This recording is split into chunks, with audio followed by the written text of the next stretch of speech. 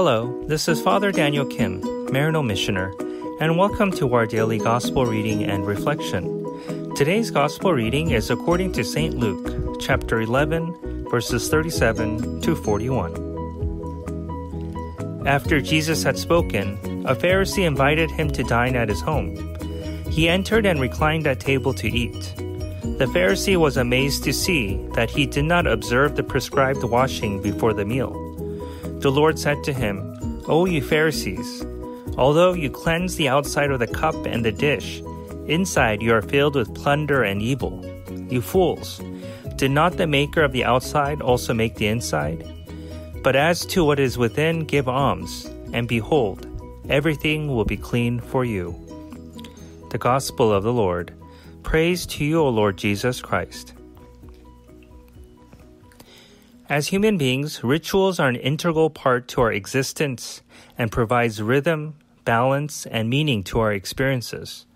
However, like many, if not all things in life, in excess, it can make our lives too mechanical and obsessive, leading to dehumanizing stress and myopic ways of experiencing life, the opposite intended purpose of ritual.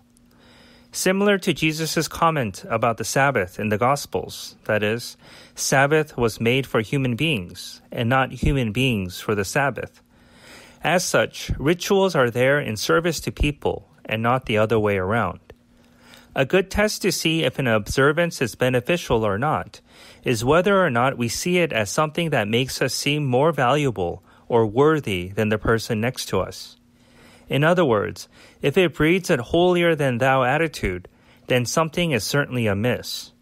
For example, joining special interest clubs that makes one feel superior than the other does more to stroke one's ego than broadening one's mind and heart. And having our egos inflated might give the illusion of purpose and belonging. But this is only a time bomb waiting to go off, and sooner or later we will need to face reality. The level of pain and hardship depends on the length of time our ego balloon has been inflated. This was also true for the Pharisees, who believed that because they observed the law scrupulously, dotted every I and crossed every T, that they were somehow better than those around them, and failed to recognize that due to God's love and grace, which the law is solely based on, each human being possesses an innate quality that is neither superior or inferior to anyone else.